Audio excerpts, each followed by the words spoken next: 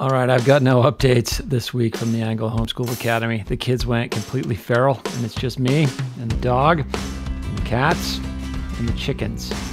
It's pretty much Delta Tau Chi around here. This is A New Angle, and I'm your host, Justin Angle, marketing professor at the University of Montana College of Business. This podcast is my chance to speak with cool people doing awesome things in and around the great state of Montana. We are proudly underwritten by First Security Bank and Blackfoot. Hey folks, welcome back and thanks for tuning in this week. The latest edition of the COVID Collab. I think this is number 7. The days seem to bleed together. The weeks seem to bleed together. But we are excited to be joined by Missoula Mayor John Engen. Mr. Mayor, thanks for joining us today. Oh, thank you for having me on a lovely May 1st in Missoula, Montana. It is May Day in all its splendor. The rivers are sort of near peak flow and the sun is out. It's it's sort of one of those days that reminds us all why we love living here. So, Mr. Mayor, why don't you just give us a state of play? What are we looking at in Missoula right now? What are your sort of key priorities, action items? How are you, what's on your docket for management right now? Gosh, so we've been in sort of constant planning mode for the last 6 weeks or so, and that's really plan, review, and execute every day. We've had a group of community leaders on the phone, started twice a day, and we've been able to scale that back to 3 times a week. Systems are moving, I think, effectively and efficiently. We're still dealing with the occasional outlier issue or variable that was unexpected. But, as of today, there are no active cases of COVID-19 in Missoula, Montana. And the old line that you don't get credit for things that never happened, I think is likely to be at play for all of us. I think we've been thoughtful and cautious. The community has been remarkable about leaning into this, taking it seriously. And so while the economic devastation is certainly real, we're not adding a lot of insult to injury in terms of human toll from disease. We've really kind of met our goals around ensuring that we keep our healthcare system intact and ready. This is not over. We operate on limited data. We're largely at the mercy of human behavior, but so far so good. And what have been kind of your key priorities in terms of sort of managing the public health side, managing different members of the community in need, but also thinking about the economic vibrance of the community as well? Well, I mean, it starts with that health imperative and ensuring that this didn't get much worse in our community as a function of community spread. So those early closures, even in advance of state closures, based on governor's directive, I think were critical. We had small business folks being really engaged and active in ensuring public safety by, in many cases, closing themselves early. And so that health imperative and understanding ways to flatten the curve, then providing the support that our healthcare institutions needed was critical to start with.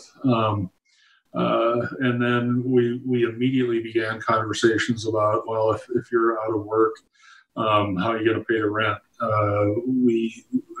This is really about preventing harm as much as possible. So began applying resources even in advance of the CARES Act to get money out to individuals so that they weren't in an economic box. And then really expanding from there. And, our partnership with the Missoula Economic Partnership, those relationships, and the many folks, private, public sector, not-for-profit, all coming together really plan around the many sort of gaps in the system that have been identified as a function of this crisis, and trying to figure out ways to fill those gaps locally. And all of these parts continue to move. My public health mantra today is I want more testing,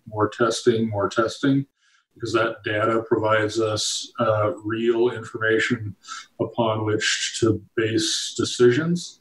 And so we're hearing at the state level that 60,000 tests a month will be available, and we're trying to figure out today how we're going to deploy those on the ground in Missoula. So that public health piece continues. And then this week has been largely a concentration around reopening, what reopening looks like, providing resources for businesses to know how they can do that in a way that's safe and sound.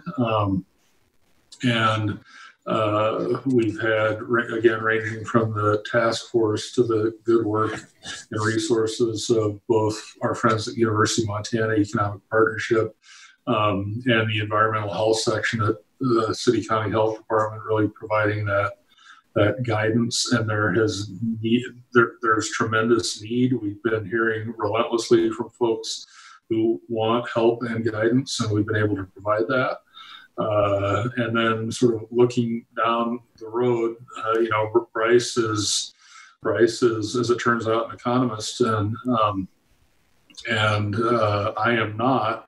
But one of the things that resonated from a recent talk he gave to some community leaders with regard to reopening and recovery was this notion of consumer confidence, and that is, we may all be able to do a great job of maintaining safe environments, but unless the end user believes that environment is safe, he or she may be unlikely to participate. So one of the things we're doing is working on messaging around what is safe and sound, and trying to instill some of that confidence.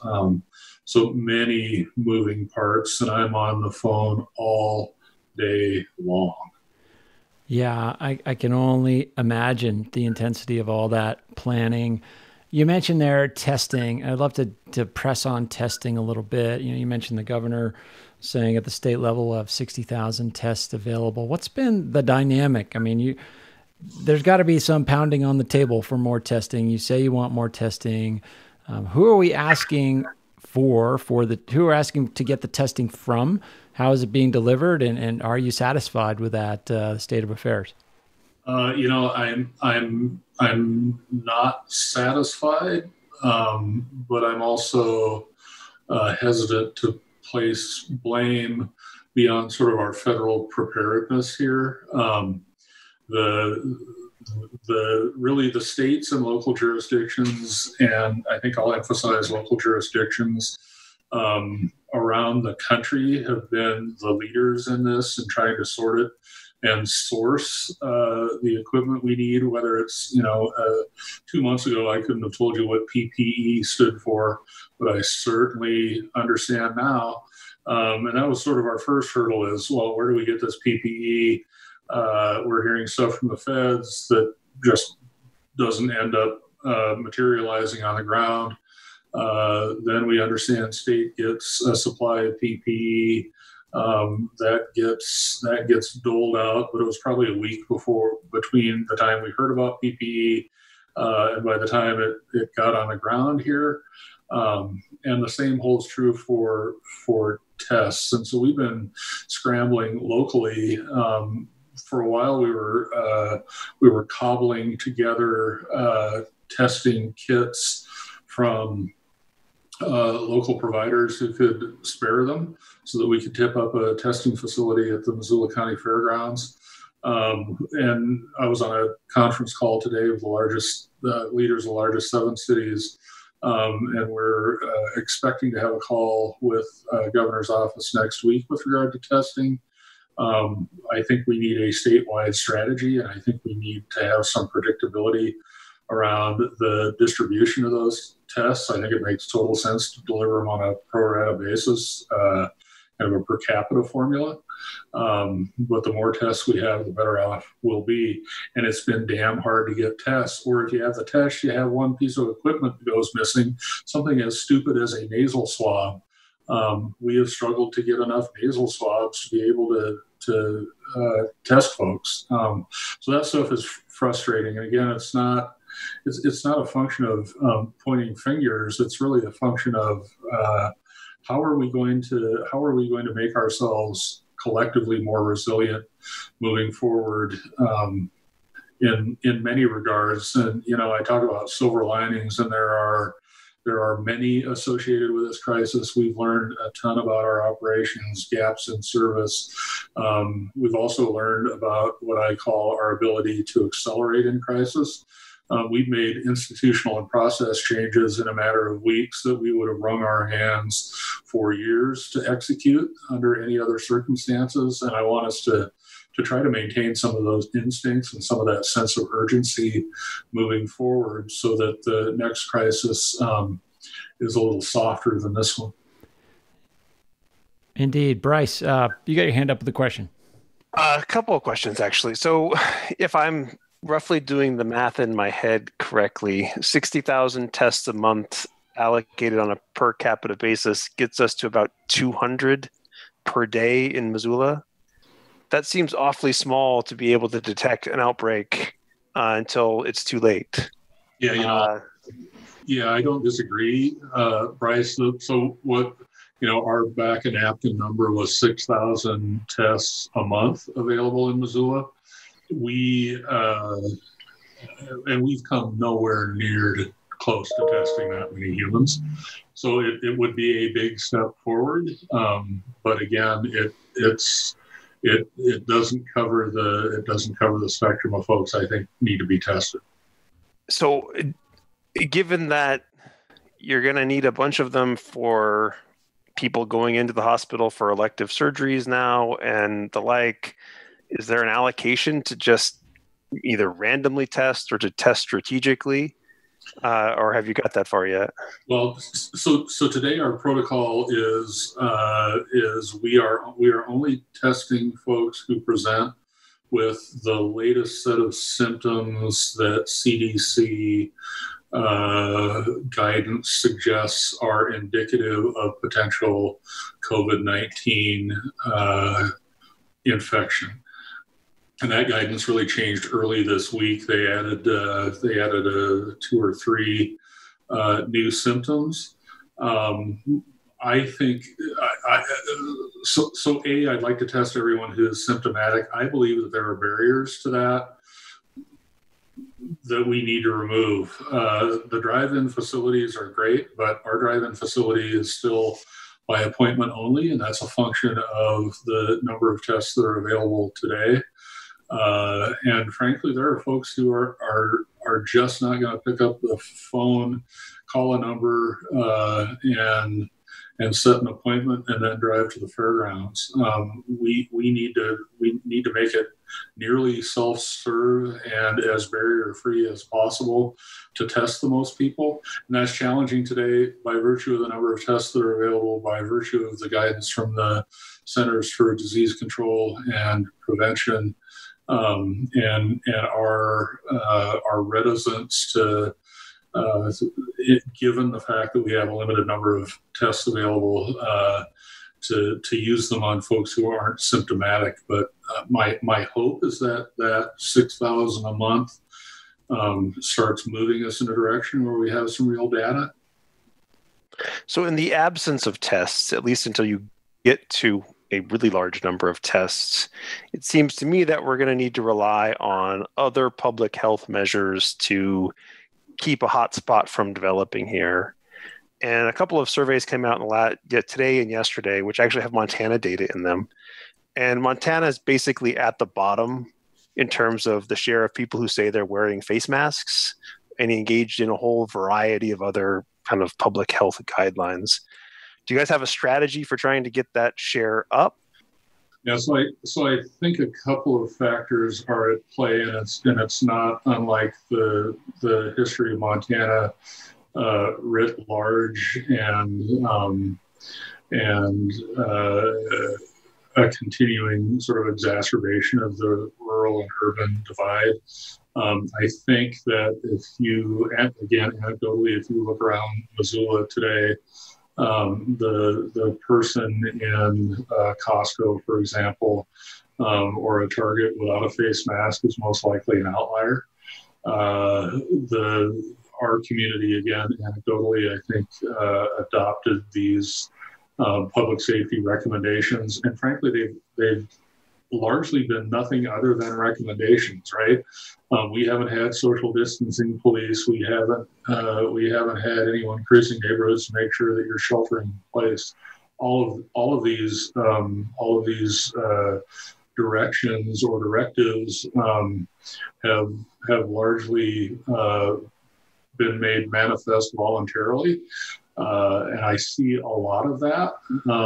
And frankly, I think there are probably some places where it reasonably feels like overkill, but certainly not in an urban center like Missoula, or other places where there are enough people together that this thing could light up again in a minute and spread. So I think we're in this for the long haul with regard to social distancing, the use of masks, et cetera. And remember, this mask guidance is also relatively new. And it takes a while for some norming around that. But I think folks are going to get there. I will tell you that my biggest fear is that we relax and this thing heats up all over again. And it's once around has been incredibly challenging for the world, the nation, our economy, individuals, and a second round, boy, that's a tough blow. Yeah, and some of the long tail dynamics make it probably even tougher to manage. I mean, we can't, it's not a discrete reopening. And in fact, that's a good transition to talking about the Missoula Reopening Working Group. In fact, Grant, I want to turn to you. An obvious cost to not being a part of the COVID Collab was that we named this thing improperly. It should be the Missoula Dimmer Switch Committee or something like that. If you listened to Bryce calling it a dimmer switch, we would have got the name right. This reopening is a misnomer. But set that aside. What's going on with this reopening task force? Yeah, thank you. I think it's always good advice to listen to Bryce before you take action. I will heed that. But, as I was invited to participate in some of these daily calls that the mayor had talked about, and I was listening to Bryce's feedback for us about how behavior was indicating that people were not refusing to go and do business with companies because the governor told them to or a county commissioner told them to, but because they were afraid of getting sick. I was watching a conversation with community leaders where there was an incredible amount of dialogue between business leaders, institutional leaders, and the public sector, and just incredible cooperation. And I was understanding from Bryce that there was this real tension around the psychology of feeling safe. And it seemed to me, and it was a pretty easy sell to everybody in the group, that if we could expand the conversation a little bit so that more people understood how much collaboration and collective thinking was going on between the health department, our big institutions, and our business community, and more ideas could be exchanged, we could really quickly build confidence between those business owners who didn't feel yet that they had the guidance they needed, the employees who weren't sure if the guidance they were following was sufficient, and the consumers who we really want to ensure are and feel as safe as possible. All of those entities would have a greater sense of the uniformity and shared commitment that I was seeing in those conversations if we had a committee like this sort of working outside of these smaller conversations with more stakeholders from the community. And so that was really the genesis of this, is a chance to have that dialogue between those practitioners who are trying to implement plans, the health department who is making sure that they created the safe plans, and other community members, whether they were employees or consumers, to just make sure that everybody was on the page and understood how much was going into creating a reopening environment that really did match more of a dimmer switch than just a firing gun for a reopening. Sure. So how do these you sort of know you need to pull together a group to guide decision making on this and so forth. As a leader of some of these sorts of initiatives, Grant, how do you make choices about who gets on the committee and the voices you want to make sure are heard in the process? For me, it's really a function of just saying if Susan Hay-Patrick is on it, everything's going to be okay. Right. That's usually a good rule of thumb. I think that's a rule that everyone should live by. I think I guess I try to apply some pretty fundamental design principles. I try to apply to everything that I'm organizing, which is what are you trying to accomplish? And then how do you build a team of people that have the skills and abilities to accomplish those things? And in this case, there's this incredible tension right now that all of us face. And I know the mayor is facing on a daily basis between it's an adage that I love is if you want to go fast, go alone. And if you want to go far, go together. And we're in this incredible crisis where we both have to go fast and we have to go far. So I think one of the hardest things to do in any of these task forces or work groups is get the right balance of being small enough to be agile and quick and big enough to be inclusive and expansive. And so you're always mindful of how do you put the right people at the table who trust each other, who have the trust of leaders and who have the trust of the broader community, and who can bring something meaningful to the table to reflect their network or their industry, and to do that as efficiently as possible. And I think between the mayor and the commissioners and other community leaders, it was pretty easy to start out with at least a small group as a seed to start this committee and ensure that they had the resources and the capacity to deliver some results. Well, let's talk maybe about some specifics of decision-making here. I mean, we just heard from Rob Watson that Missoula County schools are going to stay closed or in remote instruction through the rest of the spring academic year. So that's not necessarily a departure, but it is, a little different than the governor's purview. The governor gave localities jurisdiction to make choices. It seems like Missoula is the sort of place that is more dense, yet it's got fewer cases than other dense areas in Montana. What are some of the key metrics or inflection points that you all are looking for in deciding how to turn that dimmer switch? I guess we'll start with the mayor, if you don't mind chiming in on that. Yeah, and I really like the dimmer switch notion. The lights went off pretty quickly, but I think you're absolutely correct, Bryce, that we're turning them back on slowly. So we try to start with science, what we know about epidemiology, what the professionals in those fields are telling us about.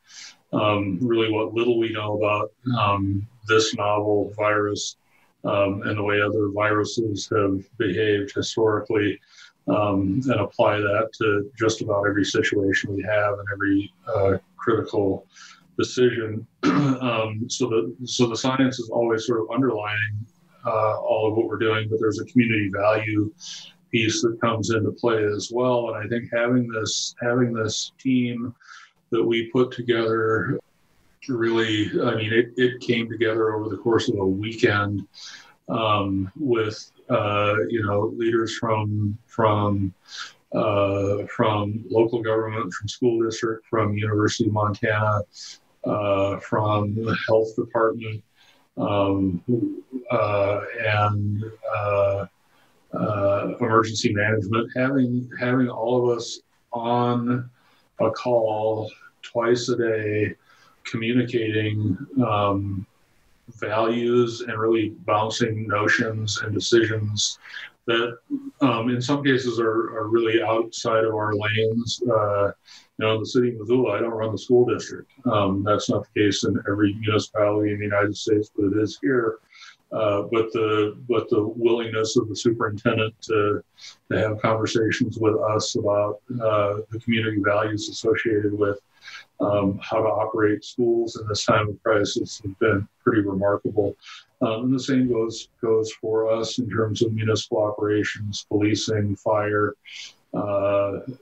all of these decisions that under normal circumstances would tend to happen within what I will call a broad vacuum, but a vacuum nonetheless. They're happening in a lot of sunlight, and so these decisions are happening really collaboratively. So there's science, there's instinct, and there's experience, and there is I think professional judgment, and having these big brains, with the exception of mine, in a room making these decisions means that we're all singing generally from the same sheet of music, that our decisions are better than they would be if we made them as individuals, and there's more credibility associated with those decisions. Excellent. Well, let's bring Susan into the conversation. Susan, you are, and I guess since everything is remote and on Zoom right now, it's not really an actual press conference, but you're straight back from a virtual press conference, standing in straight back from downstairs and from one room of your house to the other. Governor's task force that we talked about last week. You are sitting in on that committee in conjunction with many others, including Charlie Beaton, who we heard from last week. The committee issued its preliminary report and recommendations. Can you give us the highlights, lowlights? What's the state of affairs in that zone? We just had a call with the governor where Larry Simpkins, the CEO of the Washington Corporations and chair of the Coronavirus Relief Fund Advisory Council, released the committee's recommendations. I think you know that I'm sitting in for Liz Moore, executive director of the Montana Nonprofit Association, whose mom died of COVID last week. So it really brought home to all of us that, we weren't just making abstract recommendations, and this wasn't just something affecting others. It was, right here in our midst. I would say the report is more general than specific, and our charge was not to recommend dollar amounts, but to recommend general categories of funding and to provide guidance.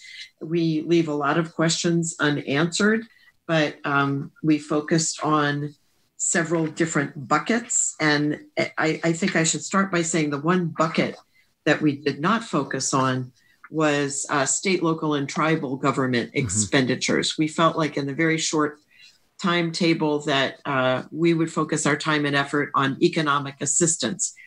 And that has three components: the immediate safety net, business stabilization, and then tourism, hospitality, and entertainment jumpstart. And obviously, the immediate safety net recommendations focus a lot on support for individual food banks and support for individual food security of families and individuals through food banks and food pantries. So recommending strong support of those entities. And also, and this is something that we've talked about as a community, is how can we facilitate food from local producers to food banks? Also enhance support for immediate social safety net services. So shelters, behavioral health and substance abuse providers,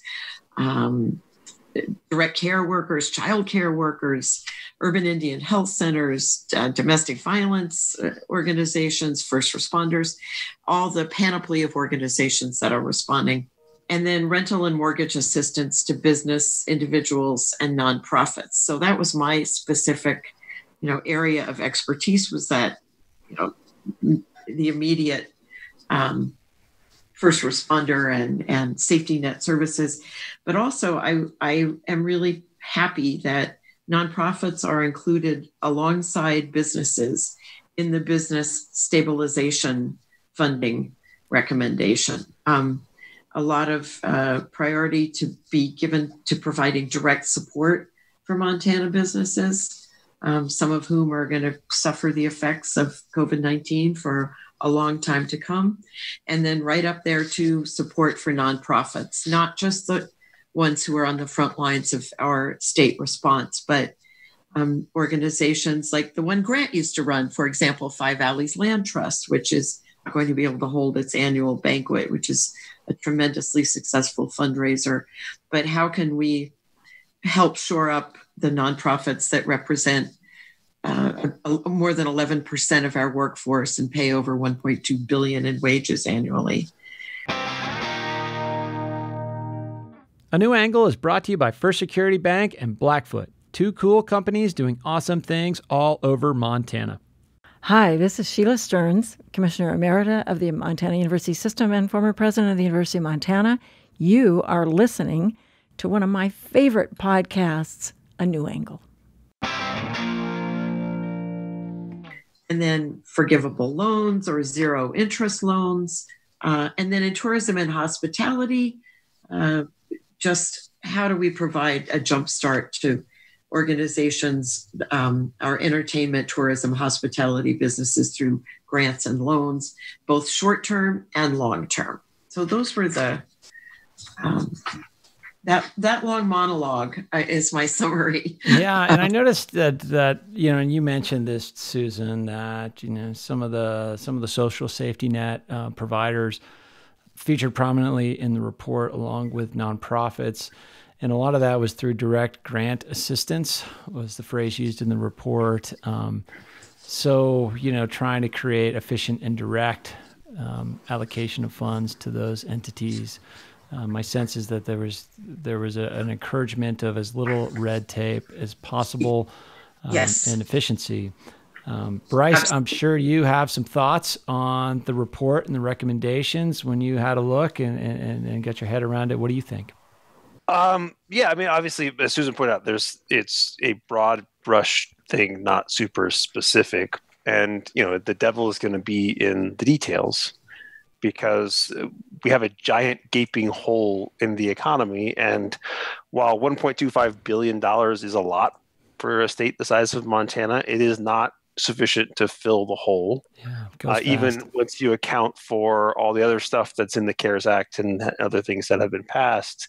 And so what we're really dealing with, again, is this issue of scarcity. And so, there's going to be more need than there's going to be dollars. And so you're going to have this tension between a need to try and allocate those dollars where you get the biggest bang for the buck in terms of ideally promoting long-term health.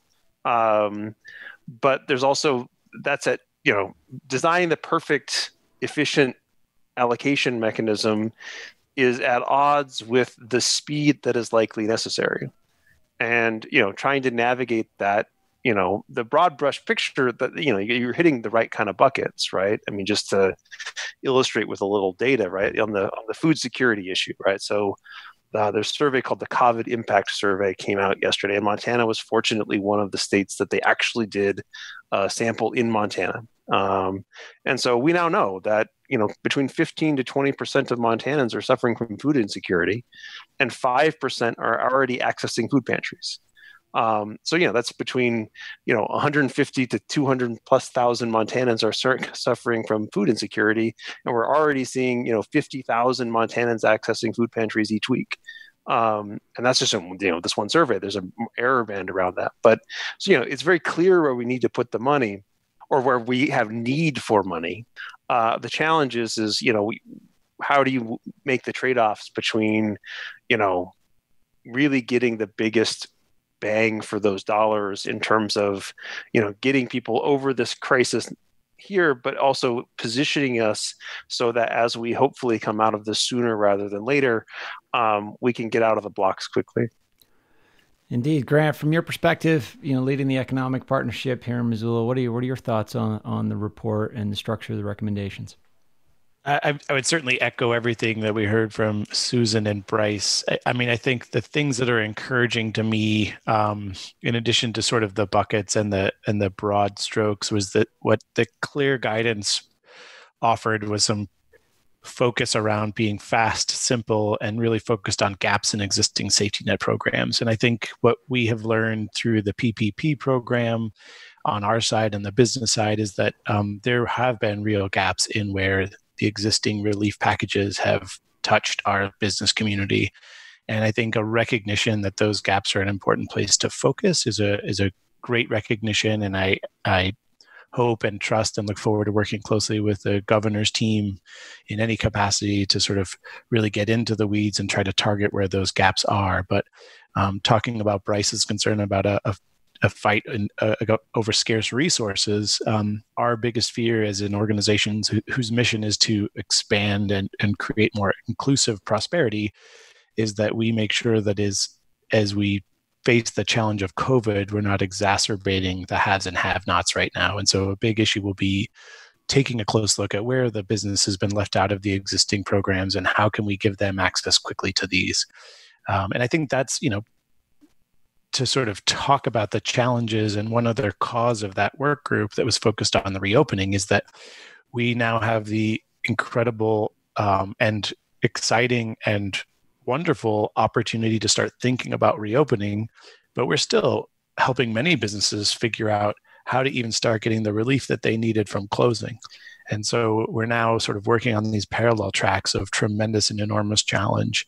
And that is really, I think, stretching thin our economic development support community, the infrastructure that exists to support the business community. And so in addition to the direct business support, I'm really pleased that there's some notification in here and some recognition that the entities that are supporting this work are also going to need some capacity assistance, because that's going to be really helpful as we try to expand the ways that we support business growth through these programs. Yeah, absolutely. I think about, 4 or 5 weeks ago when Congress was deliberating over the CARES Act, we were saying, you can't let the perfect be the enemy of the good. You gotta move fast. There's going to be mistakes. And we also said, I remember Bryce specifically saying, hey, we're going to hear horror stories. And yeah, we're hearing some of those horror stories about PPP, whether it's abuse of the program or inefficiencies of the program or money going to entities that, shouldn't really be getting it, et cetera. That's part of the deal. I guess, Mr. Mayor, I have a question for you. I mean, how do you kind of view, in terms of a crisis like this, when you're trying to craft and enact policy that provides relief and assistance quickly, but does so to maximum efficiency? How do you balance those two poles, if you will, in bringing policy to life? Well, that balancing act is the crux of every headache I've ever had. The desire to move quickly means that somebody's view of how you move, somebody gets their aux cord, and it really becomes this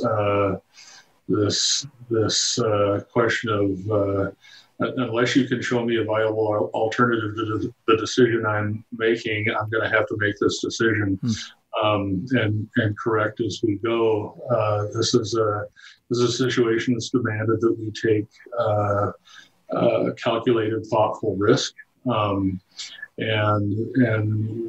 we have to be willing to admit when we're wrong and retool along the way.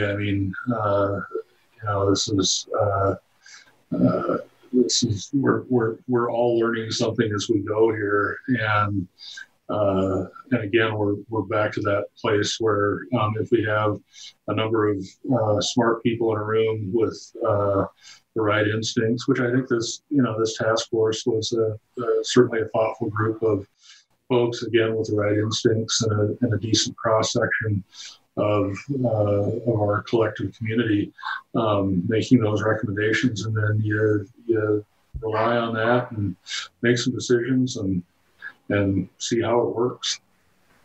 And so another piece of, another sort of idea that stood out in the front matter of that report is the concept of leverage. And, we certainly sort of have a conception of leverage in the financial space. But in terms of, I guess, Susan, we'll start with you, and I'd love to hear about this, from Grant and from the mayor. When you're looking at, in your organizations, investing your scarce resources in a way that, they can be leveraged to maximum effect, what does that concept mean? And then maybe can you give me an example of how you would use resources to create leverage? Oh, this is like stump the panelists. That's right. Hard questions on this Friday. It's finals week. Yeah. I guess I would say that my organization's strong relationship with the public sector enables us both to leverage our resources. For example, with our COVID-19 fund, we are able to quickly and nimbly make decisions that have helped hundreds of people in our service and gig economy. And this fund came directly as a result of conversations with county commissioners saying, hey, we have such a strong service and gig economy, and those people are out of work and they're not making their tips and they're getting laid off, and how can we help them? I think another example, the report concentrates heavily on support for food banks and some food pantries, some of which in rural areas have seen 100 and 200% increases in demand. And we already know that 1 in 5 Missoula County residents relies on our food bank every month. But I am going to be having side conversations with our public officials about expanding access to the SNAP program, which really is our frontline defense. And, if you are getting adequate resources through SNAP, you don't have to go. You can buy your own groceries and don't necessarily have to go to a food pantry. But we don't have enough funding for those sort of public sector programs. I don't know if that answers your question. No, I think so. That's all I got. Yeah. And Grant, you had a thought on this. So for me, I think of leverage as how do I get more out of the same amount of effort when I'm trying to do something. And being sort of a scientist and a geek in my background, I think about my load, my fulcrum, and the lever itself. And I see that as the load being, what is my goal as an institution or an organization? In our case, it's to get our economy going again. And what do I see as a fulcrum in this case? I usually see that as who are the potential partners to help get that goal lifted further off the ground. And I think of the sort of lever arm as the resources needed to do it. And so I think a great example where I saw tremendous potential from MEP's point of view to leverage our efforts and our resources in a way I never had imagined last week was a conversation that I heard between Donna Gockler at the City of Missoula and Rob Watson with Missoula Public Schools, talking about, I was talking about the fact that we're really worried about not only do we need to have customer confidence to return to work, we need to have parents to be able to leave their house. Mm-hmm. And I have absolutely all the belief in the world that our school board made the right decision for maintaining the closure of schools and maintaining remote working. But we still have the issue of a lot of us, myself included, having a kiddo in the house and making it harder for many people who have to go to a physical place for work to do that. So they started talking about some of the, from my perspective, it's thinking, how on the earth am I going to think about a system that gives kids greater access to safe, healthy, nurturing care during the day so that workers in our community can get back to the job? And they started talking about the way that the school district has funds from the CARES Act that they could use to create innovative programs to help kids in need over the summers. And Donna Gockler and her team have a bunch of creative ideas of ways that they could partner up with the schools to deploy that across our town.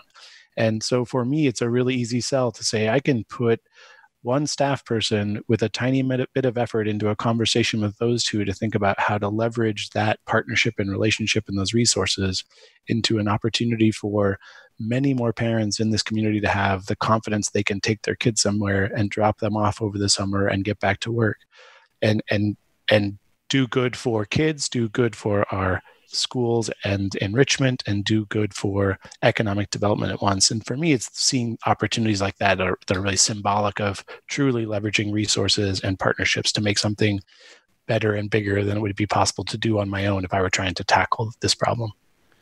Indeed. Bryce, additional thoughts on that? I just want to put a little numbers to Grant's parent concern. So Sure. I did a little data analysis last week. And so 1 in 4 Montana workers are part of a household with at least one child under the age of 13, where all of the adults in the household work. So basically 25% of our workforce needs childcare to be able to go to work. And So yeah, you have a real problem if you can't solve that problem. So it's very good to hear that people are working on solving that problem. Indeed. Well, I want to shift gears as we're kind of coming up against time to an issue that Susan raised attention to. It's not directly related to COVID-19, but it certainly does have grave implications for how our community gets represented and can derive resources and can advocate for itself, and that is the census. Participation in the census has been below desired pace. Part of that is attributable to the lack of in-person outreach, which is an important channel for generating census response. Susan, you raised this topic in our pre-conversation. What are your thoughts about the census? Why is it important? Why should people complete it and get involved and encourage everybody they know to do the same? Because so much is at stake for our state in terms of federal funding that comes into Montana, in terms of the fact that we could gain an additional representative in Congress. It affects everything: healthcare, education, public assistance, virtually every public program you can think of. Districting. It's just a tremendously influential process. And we are, the legislature has allocated just $100,000 to the census, which is what they advocated or allocated in 2010. That's roughly 9 cents a person. And we are considerably behind where we were at this point 10 years ago. And as you mentioned, 20% of our citizens haven't even been assigned an ID so that they can complete the census, because we rely so heavily on in-person contact in a rural state. And the census also won't mail to P.O. boxes. Right. So people have to get out and knock on doors, and all that has come to a halt and is unlikely to resume until June. And Mr. Mayor, and forgive my ignorance on the issue, are there things the city can do to encourage participation in the census and market it in a way? We're trying to do that sort of collectively, but frankly, that's taken a back seat to everything else that we're doing. Capacity is an issue here. Susan has been, she's involved in all things good and has been working pretty diligently with Missoula County, which had some capacity to try to drive home the census message. But again, it's really fallen by the wayside as a function of all of this. And it has lost none of its importance, and in fact has likely gained importance, ironically. Yeah, well, tough nut to crack. Public service announcement: get out there, get involved in the census, encourage everybody you know to participate, and let's not lose sight of some of those fundamental things that we have to move forward. Bryce, additional thought? Oh, just you can do the census online. You don't have to do anything. Just go online. Right. It takes just seconds. Then all you have to really do is enter the name of everybody in your household and when they were born and, what your ancestry is. It's really simple.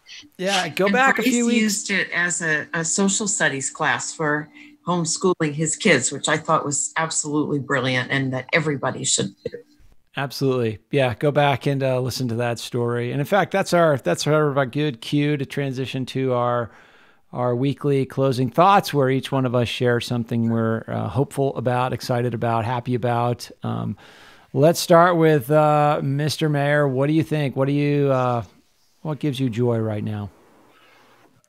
Seeing the number of human beings who are exhibiting their best nature at the moment. The evidence is all around me every day with regard to community generosity. So, for example, today, Missoula gives an annual effort of the Community Foundation to help fund nonprofits who are doing great work. They're blowing past their goal, and they're doing it on a brand new platform that they cobbled together in really short order. And that's evident over and over again. People working together as neighbors and families, as well as leaders and movers and shakers. Lots of folks pulling in the same direction, and I sound a little Pollyanna, but we're doing okay, all things considered. Awesome. Grant, how about you? Yeah, I'm gonna start on a downward trajectory here, but it'll come up at the end, so bear with me. And that was just that I've talked to a couple businesses this week, and we certainly saw the headline today that the Northside Kettle House is closing permanently. I know for a fact we're going to see businesses we have loved in this community for a long time shut down forever as a result of COVID. But we are now at 0 active cases in Missoula. People have sacrificed, and we have all made these incredible efforts to be safe here. And I think it's really promising to me that we're in a position that we can reopen. I think we have all the right people in all the right places doing what we can to make it as safe as possible. And I'm really excited about a chance to go do business in some of my local retailers and restaurants next week, and to slowly and steadily and safely follow all of the guidance, but start to rebuild that really powerful sense of community that I know we get when we come out of our houses and into our public spaces and businesses. So I'm really, I am under no illusion how well this has to go to be what we want it to be, but I'm really excited we've already come to a place where we have a chance to try to take this next step. Awesome. Thank you, Grant. And Susan, you made the request early on to never follow Bryce, so you are next. Thank you. Thank you for respecting my wishes. I want to, 2 things. One, I'm on the statewide task force for the Montana Nonprofit Association. And I said this, John, earlier today when John and I were on the Missoula Gives live stream, that no other county even approaches Missoula in how it's addressing COVID-19 in terms of the immediate crisis and in terms of how we're looking ahead to recovery, just unprecedented. And the other thing, to steal from the mayor, I'm looking right now at the Missoula Gives website. Oh, they've just surpassed during this conversation $600,000 raised. Their goal was something like $450,000. So they're almost to $601,000, 2,600 donors, 137 organizations. It's just amazing and very gratifying. Excellent. Bryce, what do you got? So I got 2 things. So first, obviously, I love data, and I like to play around with data. And one of the upsides of a shock this big and this fast is the data collection community stood up and has put an enormous amount of effort into collecting data. And so now we're getting all of these surveys that we're going to be getting every week or every other week that are going to track this crisis in real time. Now, we didn't get this in the Great Recession, right? We just kind of used the standard data sources for the most part. And so our ability to understand what's going on, how many people are affected, how much they're affected, is going to be much more enhanced in this crisis. And I hope that will help us create a better response. And then on just a more personal note, I took half a day off this week and went up to the Sealy Swan and had a great time with my family outside in the beautiful state that we live in. And it was quite rejuvenating. So I'm still feeling the high from it 2 days later. Awesome. Good for you for getting out there. I guess I'll close with, this was our last week of class for the semester. And what a strange semester it was for our students in so many ways. And I finish each class with this shticky Justin's rules of business. And the last rule is kind of a paraphrase of this graduation address that David Foster Wallace gave at Kenyon College in 2005. And he recounts this parable of 2 fish. There's 2 young fish swimming along. And this old fish approaches them, swims by and says, "Hey boys, how's the water?" And a couple minutes later, one of the 2 fish, the 2 younger fish, turns to the other one and says, "What the hell is water?" And there's a larger, speech and message associated with that. And, it occurred to me how much that sometimes how difficult it is to adhere to that wisdom. and just my own efforts to try to do it myself with my own family this week. I had a difficult start to the week with family and reminded myself of that wisdom and that perspective when I was preparing for class to encourage students to take that perspective themselves. And it really helped me turn the week around. Had a great close of the week with family, friends, and my wife and children and all the people around me that, it was just a matter of perspective that made me really happy. And I appreciate those of you in the audience who've dealt with me not happy. You can attest to that to some degree. Anyway, I will stop rambling about personal stuff. I want to thank the panel. I want to thank Mr. Mayor John Engen for joining us, for freeing up some time. Apparently, you have a call with Grant Kier in 2 minutes, so I don't want either of you to be late for that. So, until we meet again, folks. Thanks. Have a good week. Thank you, Justin. Thanks so much, Justin. Take care. Thanks for listening to A New Angle. We really appreciate it. And we're coming to you from Studio 49, a gift from University of Montana alums Michelle and Lauren Hansen. And remember that A New Angle is supported by CED, Consolidated Electrical Distributors. These guys pretty much sell anything electrical you would ever need, but they also hire a ton of our students. If you want to learn more about jobs at CED, visit cedcareers.com. Before we go, I want to thank some important peeps. Our awesome interns, Aspen Runkle and Max Gibson, Jeff Ament, John Wicks, and VTO for the tunes, and finally, props to Jeff Meese, our master of all things sound.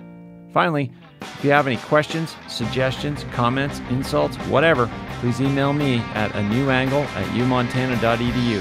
Help us spread the word, and be sure to use the hashtag #anewangle when you do. Thanks a lot, and see you next time.